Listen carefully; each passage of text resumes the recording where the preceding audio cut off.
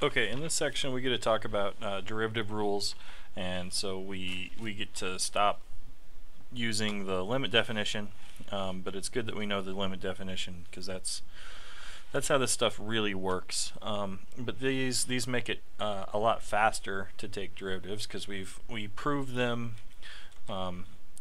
using the limit definition, and then they apply to many cases. And so let's just write down a couple of these rules. I'm not actually going to prove them, but you can prove them using the limit definition so that they work in all of these cases, and then we just use them instead of actually doing all the work. It's like you can take a hammer and nails and build something, and then you use that thing to do other stuff, right? So the first is the power rule. Okay, and that says that if we're trying to take the derivative of x to the n, then we get n times x to the n minus 1. So we decrease the exponent by 1 and we multiply by the old exponent. There's one caveat here, right?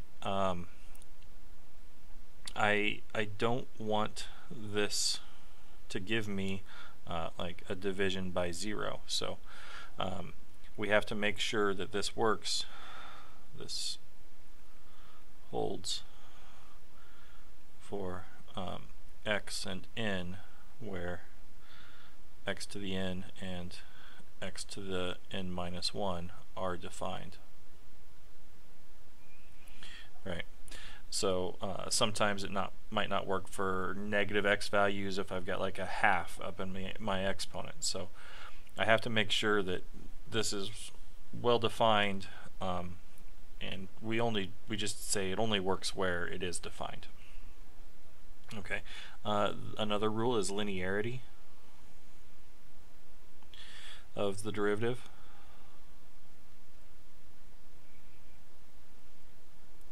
And this combines a couple rules, and I'll show you specifically how. So linearity of the derivative, I'm going to take the derivative of a constant a times a function f of x plus another constant b times a function g of x. Well, the linearity says the constant can be pulled out, and then I can do the derivative of each of the pieces with the plus sign in between them. So I take a times the derivative of f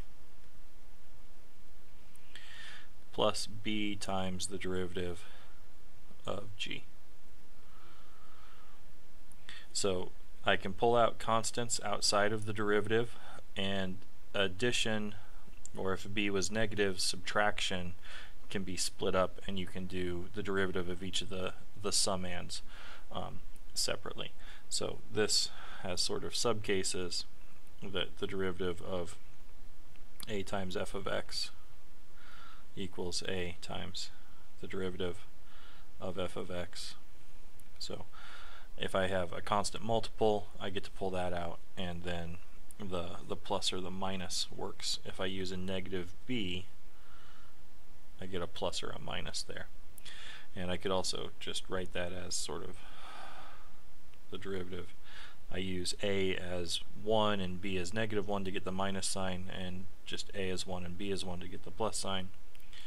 F of x plus g of x equals the derivative of f of x plus the derivative of g of x, and the derivative of f of x minus g of x equals the derivative of f of x minus the derivative of g of x.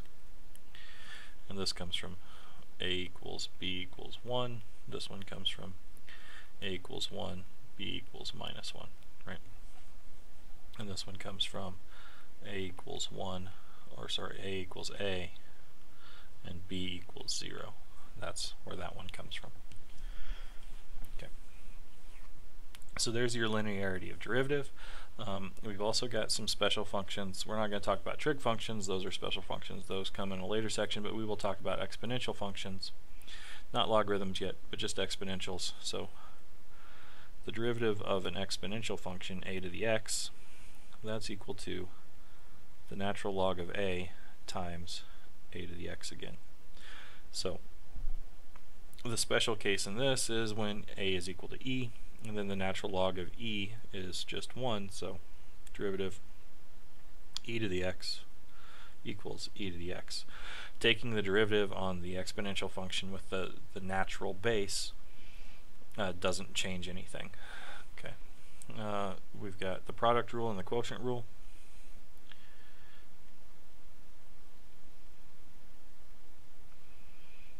And the product rule says if I'm going to take the derivative of a product of two functions, so f times g,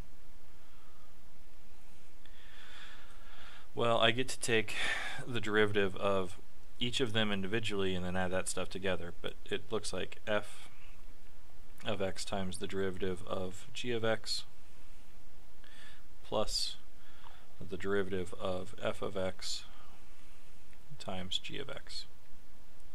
So I'm going to add all of the possibilities together where I'm only taking a derivative of one of the factors. So in this case I took the derivative on the factor of g, in this case I took the derivative on the factor of f, and this extends to higher products, right?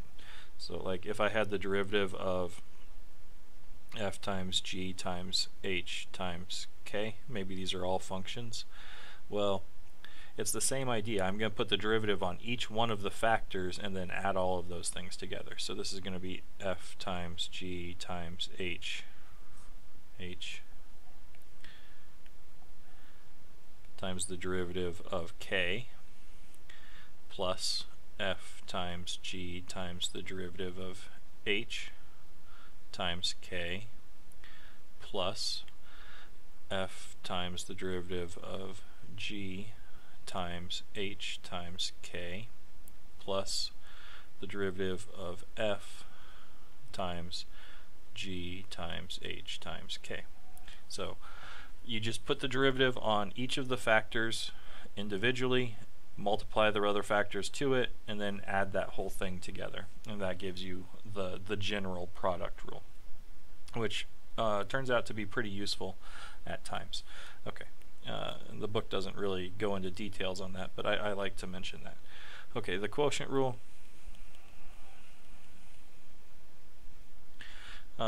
So if I'm taking the derivative of a quotient, f over g, well, what happens is I get low d high minus high d low, and it's over the square of the below, of what's below, And so that says low is g is the bottom, so g times the derivative of the high, which is f as up top, minus high f times the derivative of low, which is the derivative of g, over the square of what's below, so over g squared. Okay, so take the bottom times the derivative of the top minus the top times the derivative of the bottom, all over the bottom squared.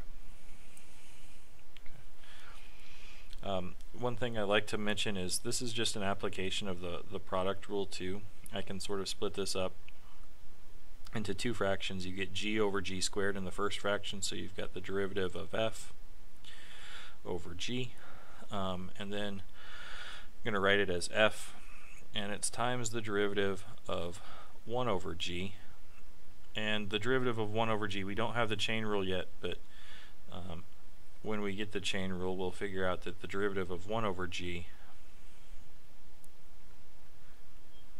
is exactly what you have here to make the quotient rule work, so plus f times negative derivative of g over g squared. That's the derivative of 1 over g.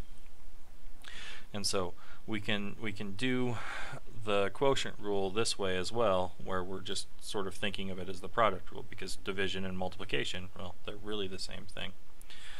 Okay, the last thing in this section is some notation for higher order derivatives and what higher order derivatives are.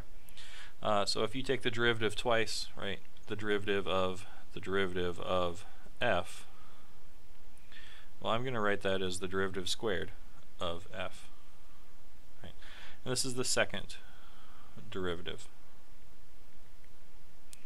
of f. And other notations for that is like f double prime is the second derivative. If you've got it as y's, maybe you have y double prime. We have the dx notation. This is the derivative of f. You can put the squared on that. You can distribute the squared to the two pieces, so maybe you have d squared over dx squared f. That's the second derivative. And this stuff all kind of generalizes. The triple notation, so 3 little tick marks is the third derivative, y, 1, 2, 3. You get d cubed over dx cubed f. You could do dx cubed f. You can do d cubed f. Those things all work out. And then for higher stuff, we don't just keep putting more and more tick marks at this point, but you have f with super n, with an n in little parentheses up there, is the nth derivative. Y super n. You can take the nth power of d dx and apply it to f, which is d to the n over dx to the n applied to f. Or we can use the big D notation, d to the n of f. And so those are our notations, and they just mean take derivatives that many times. So if I had d to the fifth of x to the fifth, my power rule would give me that the first one is, so I take the derivative once and I get the derivative of 5x to the fourth by the power rule. I take the derivative another time, I get 3 more that I have to do, but the power rule says it's now 20x cubed. And then 2 more yet, but the third one is going to be 60x squared. And then I've still got 1 more, but after I do this derivative I get 120x. And then the final one after I take that derivative is just 120. So the fifth derivative of x to the fifth is 120. Okay, that's all of the derivative rules that I want to talk about. I'm going to do another video where we go through using these and getting a whole bunch of examples done using these derivative rules.